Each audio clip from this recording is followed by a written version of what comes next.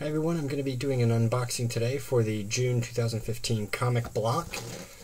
And get this opened up and see what's inside. I did see on their website that they actually sold out of this, so there's definitely getting some traction on the comic block brand. So again, I'm going to set the t-shirt aside for last. I'm going to look at that until afterwards. So first thing in the box is an Avengers Assemble pen, and looks like a notepad too. See a little post-it notes. I don't know if they're actually sticky on there or just peel off, but that's got art. Then first comic in here is looks like it's the Ghostbusters, and it's a comic block exclusive cover,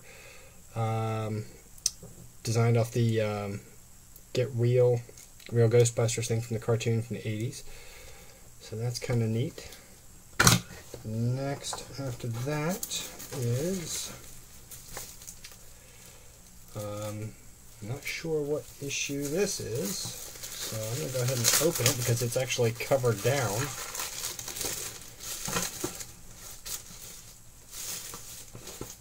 "21st Century Tank Girl #1. And that is also a comic block exclusive. I'm really looking forward to that. I love Hewlett's stuff. I loved Tank Girl. The movie with Lori Petty was really funny. So that's kind of cool. And then we have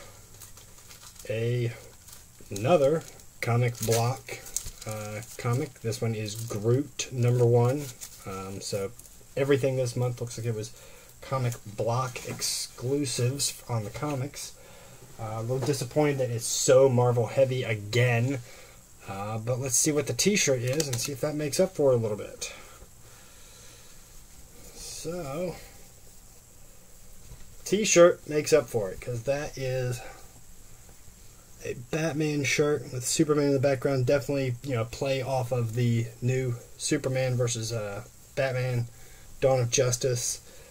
Doesn't bear a very strong resemblance to Ben Affleck, but that's a pretty cool shirt. I'm going to dig that. Alright, well that is this month's comic block.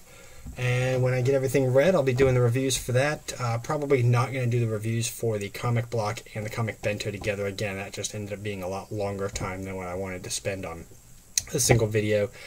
But might do them as back-to-back things and just release them separately, so if anyone's just interested in one or the other, they can watch those. So I'll get back with those in just a couple weeks. See you then!